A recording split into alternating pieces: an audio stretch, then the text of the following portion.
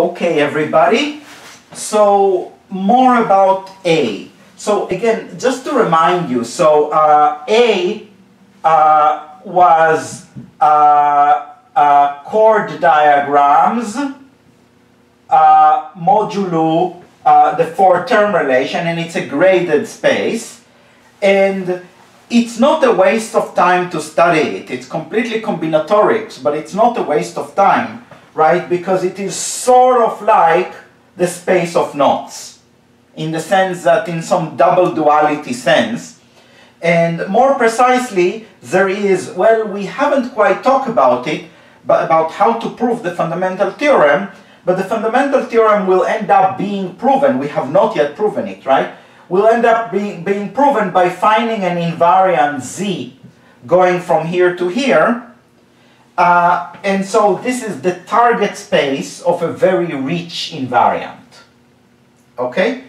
Anyway, we nearly proved the following theorem last time. So the theorem said that A, along with the multiplications that we mentioned, with the co-multiplications that we mentioned, and two objects that I said were minor, namely the unit and the co-unit,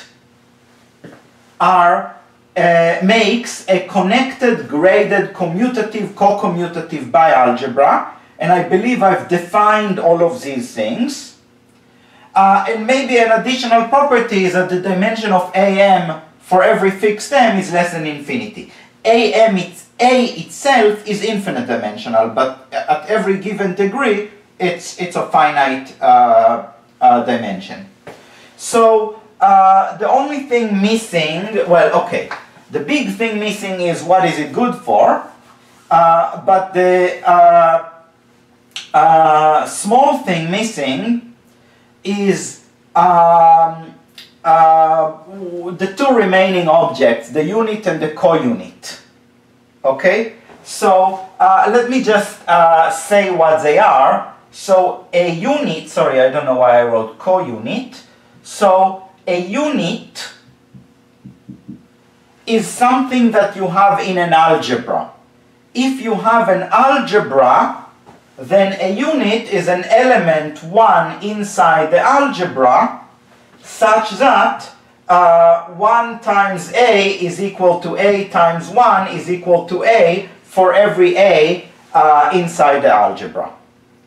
But I don't want to write it this way, just like I wanted to write M as a map, and so that I would be able to write commutative diagrams and then dualize them. I want to write having a unit as a map. Okay? So alternatively, a unit is a map eta from the ground field. From now on, let me think of the ground field as if it is the rational numbers. I could work with other ground fields as well. Into the, sorry, technical malfunction. Sorry. Oh, good, it came back. Sorry, that's the problem with gadgets. Sometimes they don't work. So it's a map eta from the ground field into the algebra, which, you know, you should think of it. So in your mind, you should think of it as the map which maps a coefficient alpha into alpha times 1. Okay? And it has the property that a unit has. So let me write this property as a diagram. Yes, Leonard? So the camera is tilted, so the board is kind of some... Sorry, I forgot to switch to the other camera. It's not that the camera is tilted, it's that it's the wrong camera. Sorry about that. Okay, but I am sharing the screen, so you could still see it on... Okay, so the property is the following. If you have an element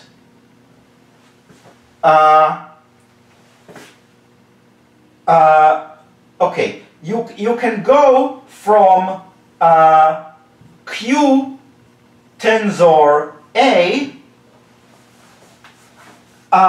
into A in two different ways. One way is, well, if you tensor with the ground field, they're isomorphic, so these two are the same. So there's clearly a map from Q tensor A. This is the map that does nothing. Alternatively, you could apply the unit tensor the identity. So now you are in, so this is the identity map, so now you are in A tensor A, and then you could apply the multiplication. Okay? So think about it like this. So if you had here elements alpha tensor A, an element alpha tensor A, then the map, the isomorphism would map it to alpha A here, and the unit tensor the identity would map it to alpha 1 tensor A here, and then the multiplication map will map it into alpha 1 times A, but 1 is the identity, so these two are equal.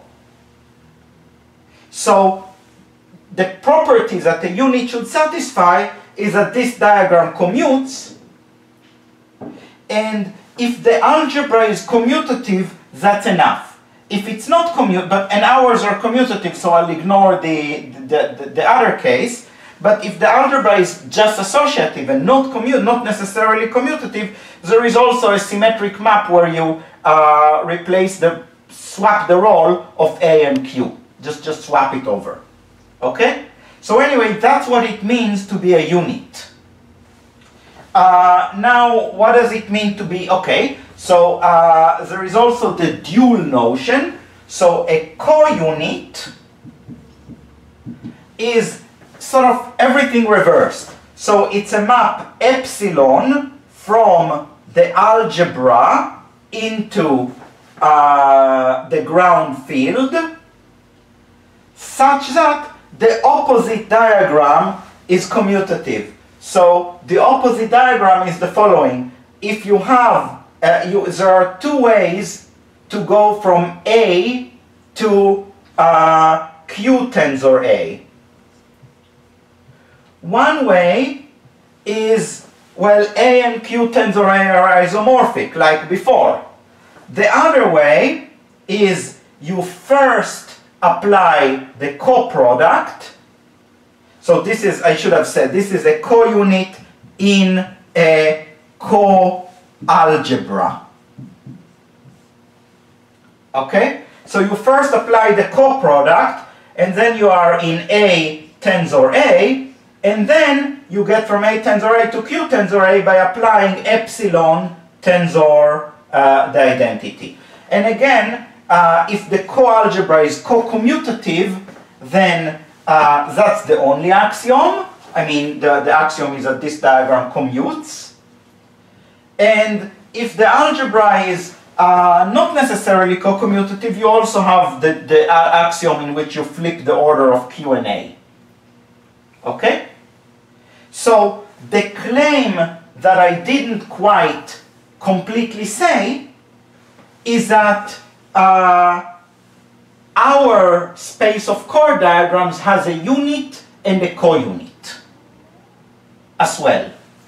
So, but it's actually nearly trivial. I mean, most of the time is defining the notion. Actually, proving it is trivial. So in our A, the map eta from the ground field into A is the map which maps a constant alpha, a coefficient alpha, to alpha times the unit diagram, what is the unit diagram? It's the diagram that if you multiply it into any other diagram, the other diagram doesn't change.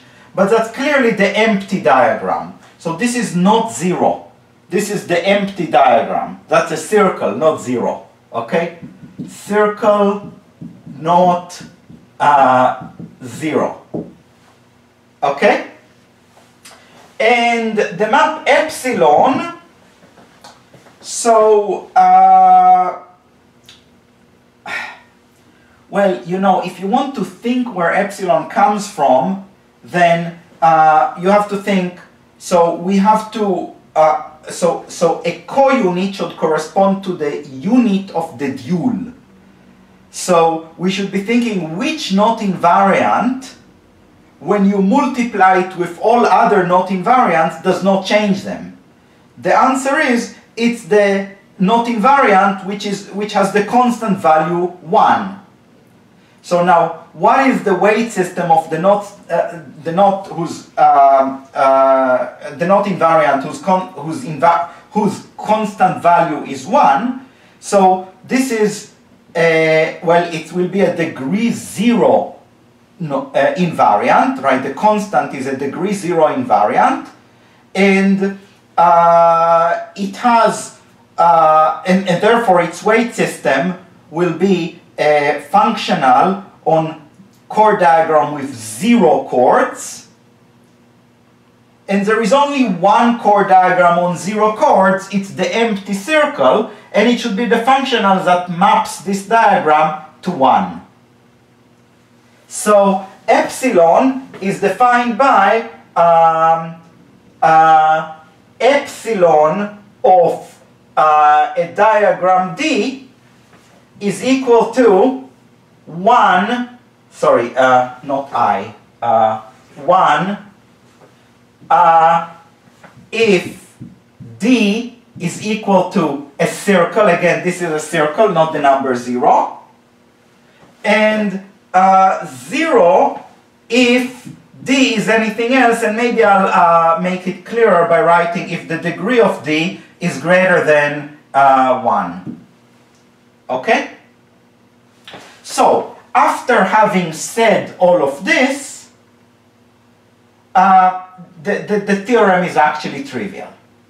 So, after making the definition, you just have to verify the properties, and it's completely trivial. But still it was important to say it, because then comes another theorem that I will not prove, but that's a classical theorem. So this is the Milnor-Moore theorem, and it's from, I'm forgetting when, but from the 60s. And I'll do a reduced version. So this is the co-commutative version, and there is a more general version as well, which I will not discuss. Okay, but anyway, it says, or maybe I will discuss, but not now. But anyway, this theorem says that if A is a handful of words, so exactly all the words that we said before. So, should I repeat it? So, graded, connected, commutative, co-commutative, associative, co-associative, and has and all the dimensions are finite. So if A is essentially as above, then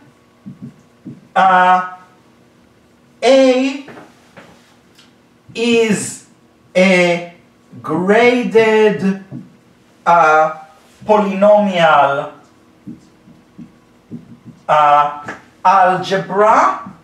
And I think I want to be a little bit more precise about this, but first I want to tell you about a little bit about graded polynomial algebras.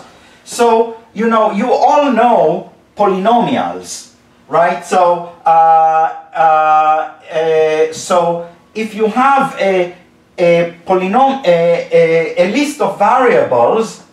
Let's call them P1, P2, P3, and so on. And in fact, it may even be infinitely many. Okay? You can look at the polynomials in all of these variables. To make it a graded polynomial algebra, I will insist that each variable pi also has a degree, and the degree of all of these pi's are greater than or equal to 1. So, so for example, you could be talking about the ring of polynomials in two variables x, y, but then if you decree that the degree of x is equal to 1 and the degree of y is equal to 2, then you will be counting degrees in a different way. So the degree of x, y squared will be 1 plus 2 times 2, so 1 plus 4, so it will be 5. So it makes sense to talk about graded polynomial algebras. Okay? And a graded polynomial algebra, or in fact every polynomial algebra, is in fact a bialgebra as well. So I need to tell you how to compute the coproduct of an element. Right? The product you all know. But I need to tell you how to compute the coproduct as well.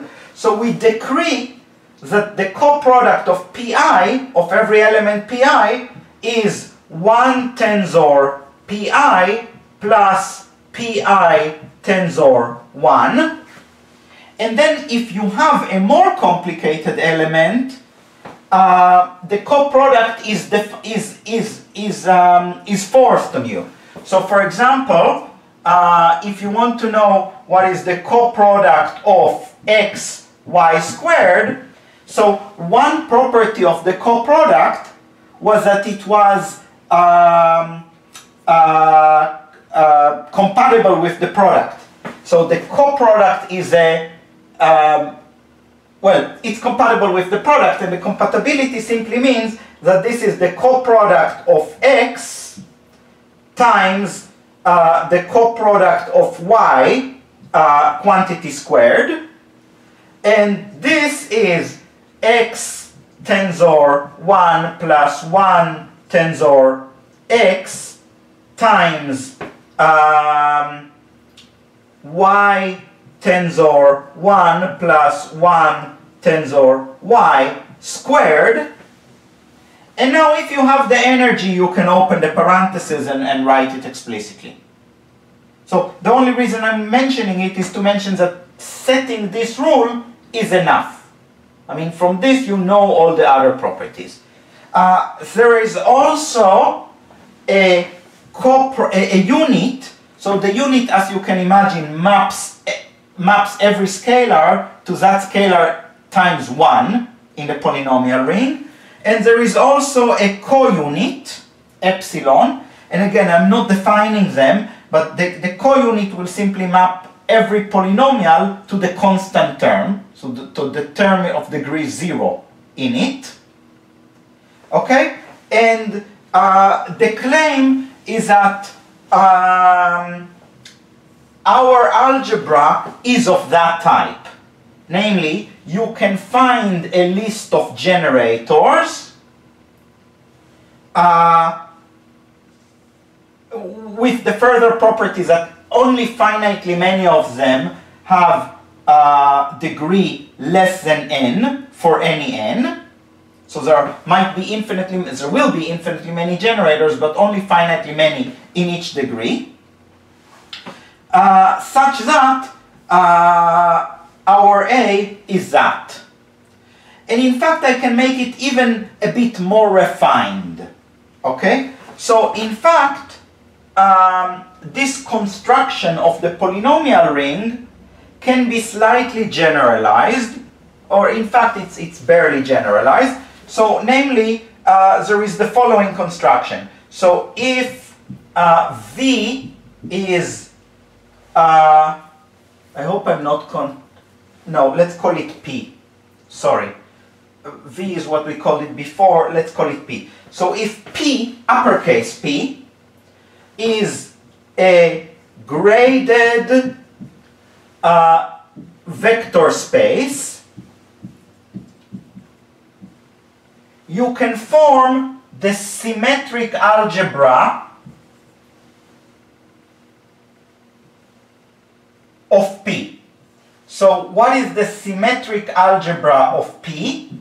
The symmetric algebra of P is well, the so-called tensor algebra of P.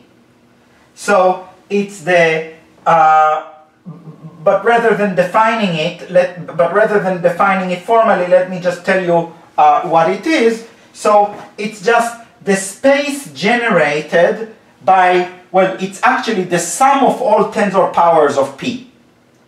But the sum of all tensor, what it really means is that an element is something of the form P1 tensor, P2 tensor, up to tensor Pn, where all of the Pi's are in P.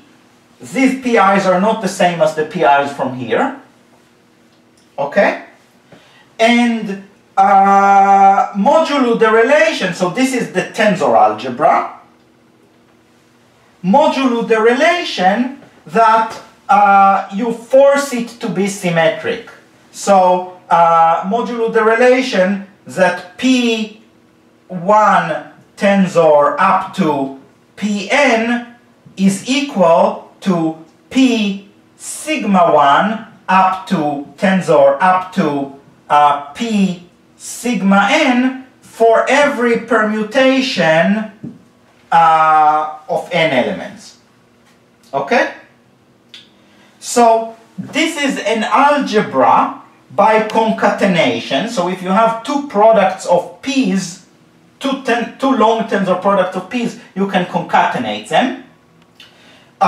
It's a coalgebra by the rule that decrees that the same rule as before. So if lowercase case P belongs to uppercase P, you decree that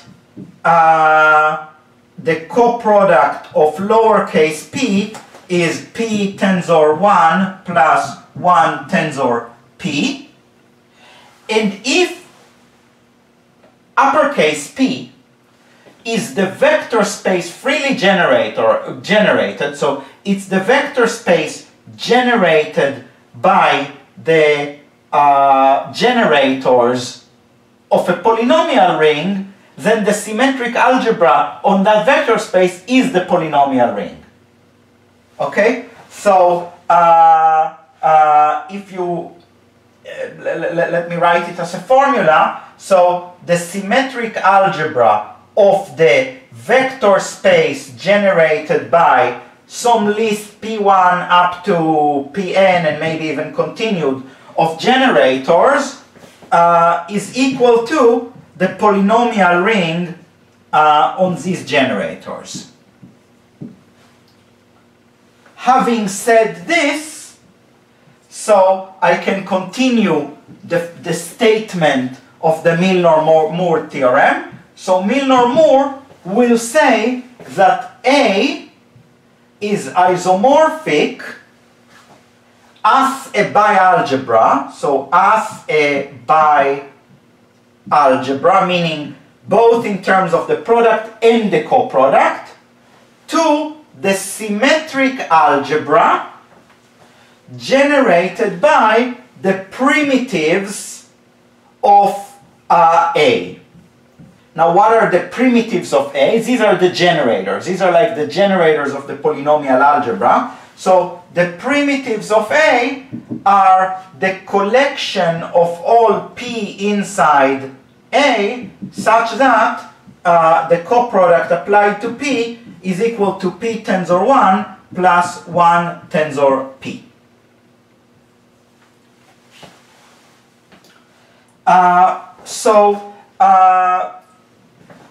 Why do I care? Maybe I said too much, because because I really wanted to say something else today. But anyway, why do I care?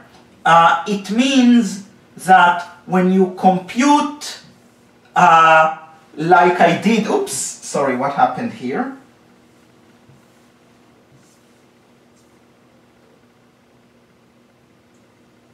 Sorry, I've upgraded the software and since then it's misbehaving. So when you compute the dimension of AM and you get 1, 1, 2, 3, 6, 10, 19, 13, 60 and so on, you could instead compute the dimensions of the spaces of primitives and they are much smaller.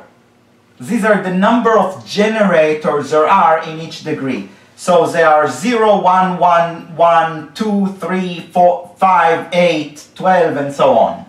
Okay?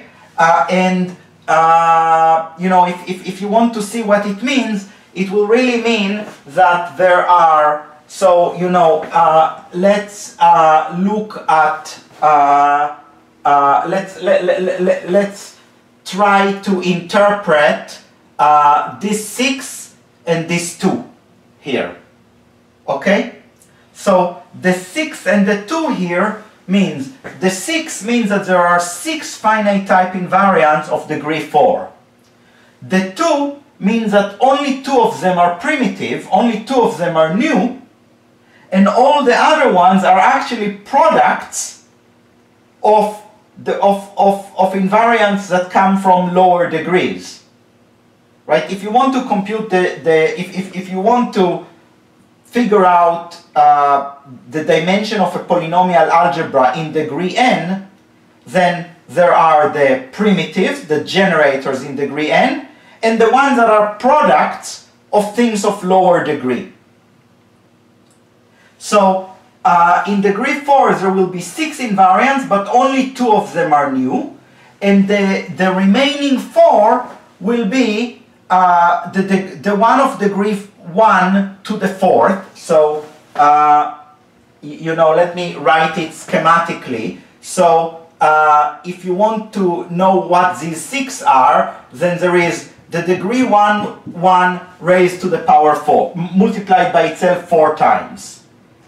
There will be the degree 1 multiplied by itself twice times the degree 2. There will be the degree 2 1 times the degree 2 1. And then there will be the degree 3 1 times the degree 1 1. And there should be another one. Oh no, these are 4, plus the 2 primitives one gives us the 6. Okay? Good. Now, yeah? So you define a primitive as something, or as an element which behaves a certain way under the co-multiplication. Yes. Is it possible to reword this as like the set of irreducible elements? Or the set of elements that cannot be written as a product of 2 non-invertible elements? Or are those like slightly different notions? There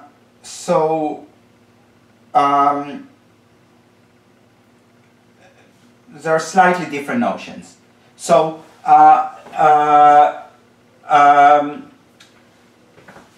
so consider, for example, the algebra we talked about before, Q of x and y, where the degree of x is equal to 1 and the degree of y is equal to 2.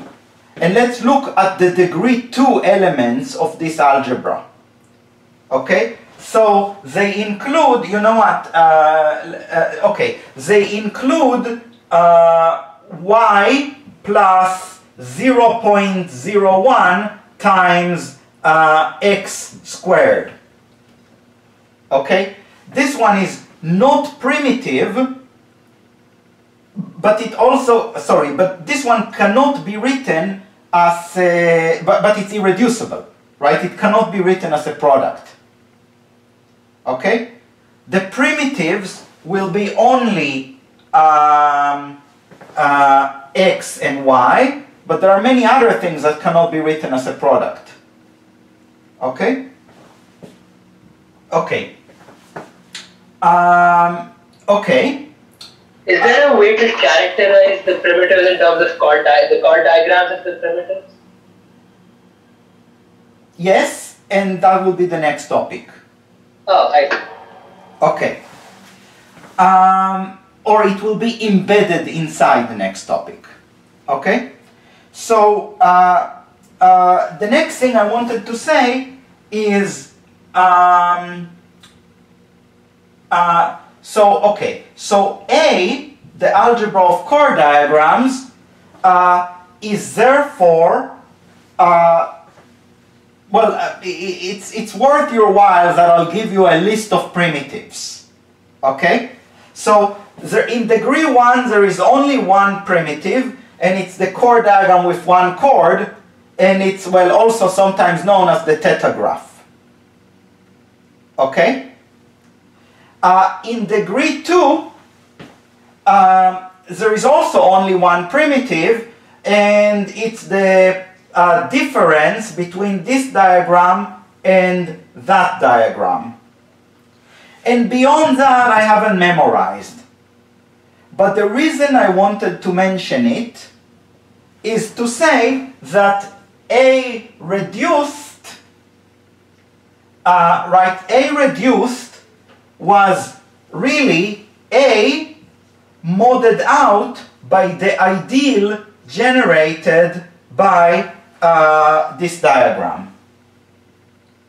Right? Because I need to mod out by the framing independence relation, and the framing independence relation means, you know, if you have a chord diagram with an isolated chord, you set it to 0, but a chord diagram with an isolated chord is a multiple of theta. Okay? But this means that there are natural maps from A to A reduced. That's obvious, that's just the projection. Okay? But there is also a natural map going from A reduced to A. This is less obvious. This is the fact that if you have a polynomial ring, well, I mean, modding out by one of the generators simply gives you a polynomial ring with one generator less. And if you have a polynomial ring with one generator less, so in other words, A reduced is the, so really what I'm telling you here is that A reduced is the polynomial ring generated by the generators of the, of A with one generator removed. So, so there is clearly a map from A reduced to A. You simply, if you have a polynomial, polynomial rings in fewer variables always map into polynomial rings in more variables. Okay? And this is actually not a trivial map, and I think it will be the content of homework 6 maybe. So you'll see it again. Okay. So that's the end of this topic. It took me longer than I expected, and I want to talk about something else now. Okay? So I want to tell you that A is also dual in some sense. So we already know that it's dual to knots. I want to tell you that it's also dual in some sense to Lie algebras and representations. Okay? So there is a pairing which maps A tensored, and this is completely informal, so Lie algebras and representations into the ground field. Okay? So this is completely informal. The way I wrote it, it's complete nonsense, but I'll make it formal a little bit later, or now. Okay? And that's why for every Lie algebra and every representation there is a not invariant, because with the moment you have such a pairing, it means that whenever you have a Lie algebra and a representation, you have a functional on A, and a functional on A is a functional on knots. Okay? So, so it's a valuable piece of information. But first I have to prove a theorem which tells you somehow that A looks like a Lie algebra. Okay? And so let me state the theorem and then explain why it says why it means what I just said. Okay? So the theorem says that the following. The theorem says that A is isomorphic to a different space, which I will call A up T, and T stands for trivalent, so T stands for trivalent, but also for temporary, because the moment I will prove that the two spaces are isomorphic, I will no longer distinguish between them, and then I'll drop the T. And what is AT? So I suppose I have to define it. So AT is likewise, like A, it's a space of diagrams, but it's a different space of diagrams. So the diagrams in AT, oh sorry, I ran out of paper.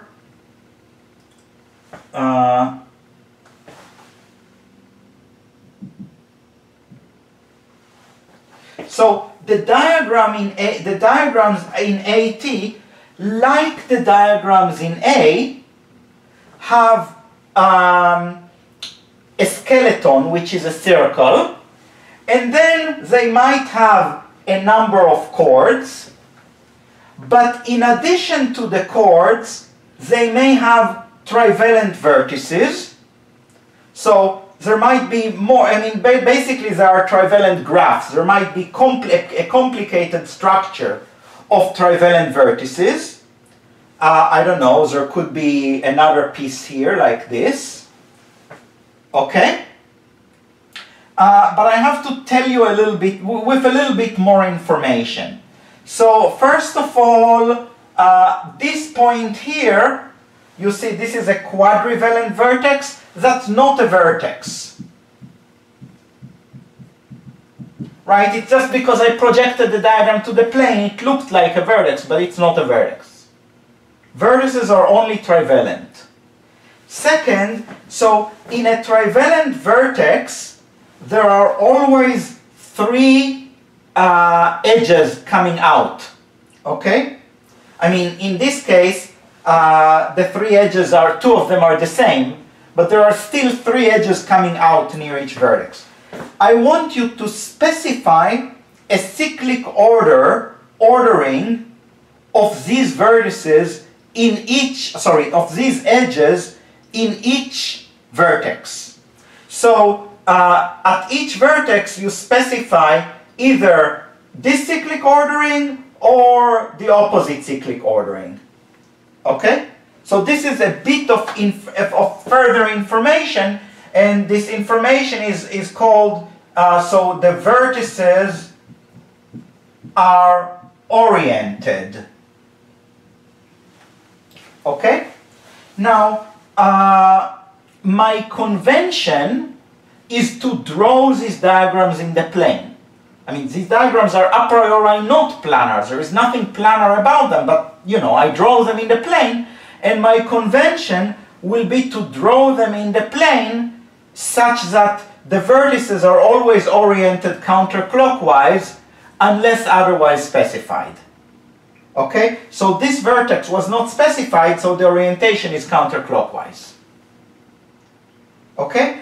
And there is there are two further things.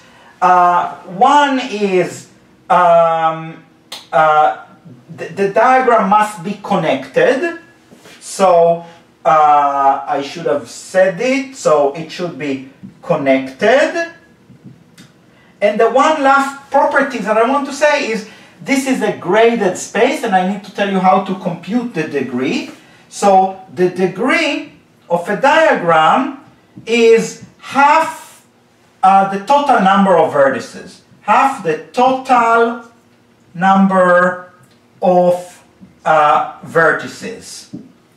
So for example, this diagram has, let's see, 1, 2, 3, 4, 5, 6, 7, 8, 9 degrees on vertices on the circle, and another 1, 2, 3, 4, 5 vertices inside. 9 plus 5 is 14 divided by 2. So this diagram is of degree 7. Okay? So now I told you what are the diagrams, and I still have to tell you what are the relations. The relations are also new. So there are 3 relations. The first relation is the antisymmetry relation, which says that an internal vertex is antisymmetric. So if you flip the orientation of an internal vertex, you flip a sign. So let me write it using my conventions. So basically, if you have an internal vertex and you replace it by the vertex with opposite orientation, but my convention is that when I draw vertices in the plane, they're always oriented counterclockwise. So to draw the one with the opposite orientation, I'll just draw it this way. Okay? So this plus this is equal to 0. Then there is the STU relation. So the STU relation says that if you have the following picture. So if you have, oh sorry, I should have said that the circle is oriented. So if you have 3 diagrams like this. So one has an internal vertex which is leaning on the circle outside. Okay? Then you can replace it by this minus that. Notice that those 3 diagrams have the same degree. Okay? Because all of them have 2 vertices. And then the last relation is the so-called IHX relation. So the IHX relation looks like the letter I is equal to the letter H. So this is all happening inside the diagram. Minus, sorry, not, so minus the letter X, but the letter X doesn't have a vertex, so I actually insert another edge here, so now it has 2 vertices. Okay? So, maybe before proving this theorem, do people here know what Lie algebras are? Okay. So, you know what? Let me do a brief aside on Lie algebras. So, a Lie algebra, you know what? I'll make it an even fancier aside later on, but for now it will be brief. So, what's a Lie algebra? A Lie algebra is a vector space L along with a bracket. So, a map from L, a map called a bracket from L tensor L into L. And you should be thinking of it, so the simplest example is if you're talking about matrices, and then A bracket B is AB minus BA. And the bracket has two properties. So it must have two properties. So first of all, the bracket is antisymmetric. So the bracket of A and B is equal to the negative of the bracket of B and A. And the second property is that the bracket should satisfy the so-called Jacobi identity. So A bracket B bracket C is equal to, sorry, not equal to, plus the three cyclic permutations. So B bracket C bracket A plus C bracket A bracket B. So this funny combination is equal to 0, and this is the so-called Jacobi identity. And this is just called antisymmetry. Anyway, I claim, and I'll end with that the theorem before, so A up T screams out, I'm a Lie algebra, or I'm related to Lie algebras. So why? So I will interpret an internal vertex, so the dictionary is, so the dictionary between these two things is that an internal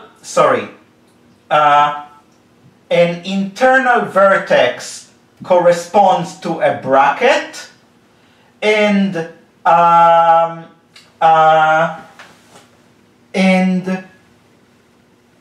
walking along the blue line corresponds to matrix multiplication.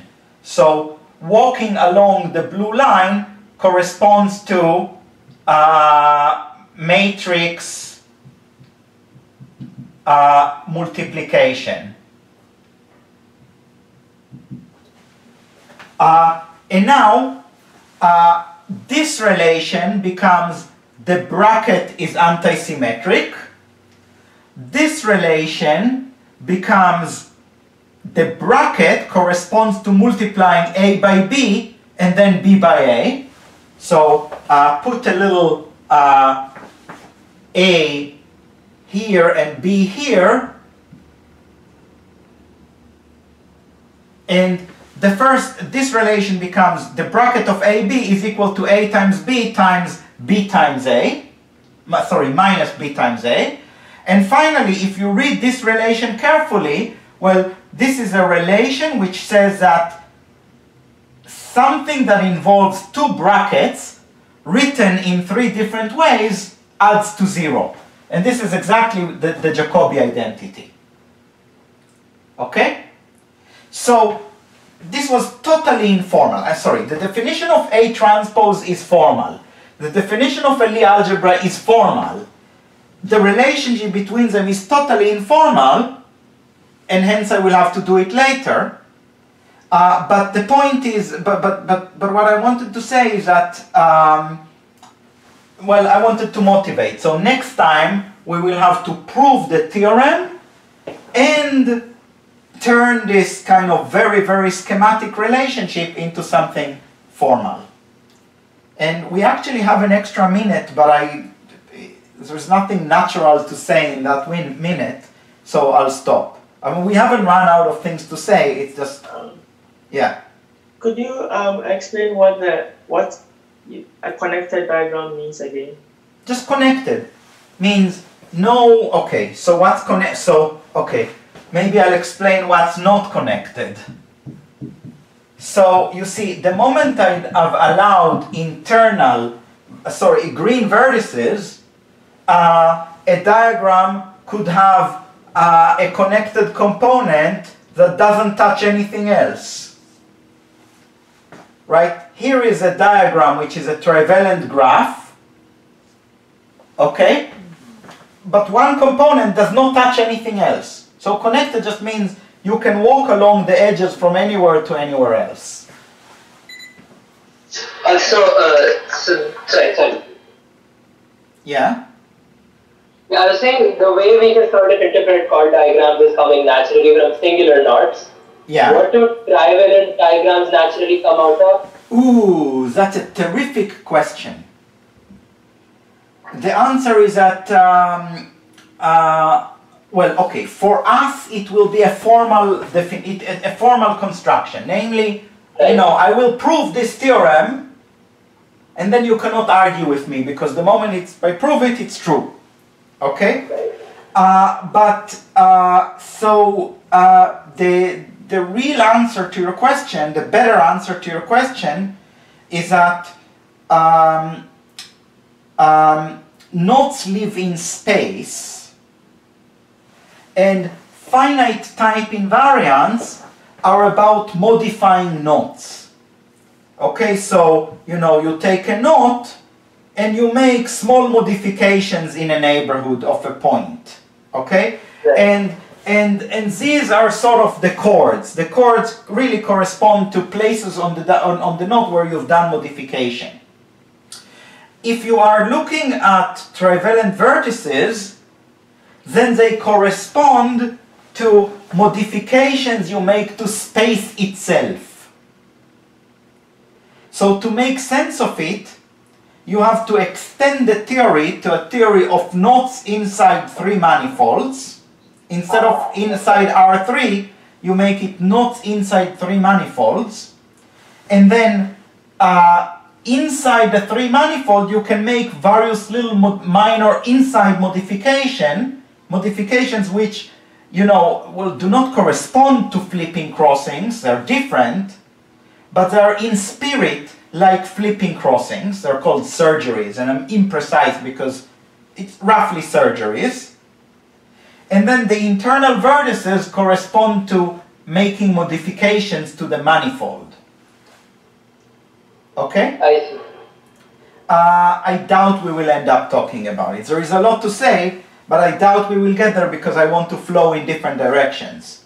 So for us it will remain a formality. But a very easy one, by the way. I mean, I said a lot about it, but at the end it's actually very easy. Okay. But to perform surgery, you need a whole knot, right? So this is some local version of this? Sorry, say it again? To perform surgery, you need to drill along the whole knot, right? So is there some local version of this that's happening in the analogy here? Not really. I mean, I have to tell you what are the knots. So a vertex like this corresponds to doing a surgery on a knot that you're going to draw along these edges and vertices. Okay. So the vertex describes a knot along which you have to perform surgery. Yes. Right. Okay. If you want to learn more about it, so Google claspers and Habiro. Okay, great. So Habiro is the person who did it, and the work is about claspers. Okay. Other questions? Okay. So let's quit and see you on Monday.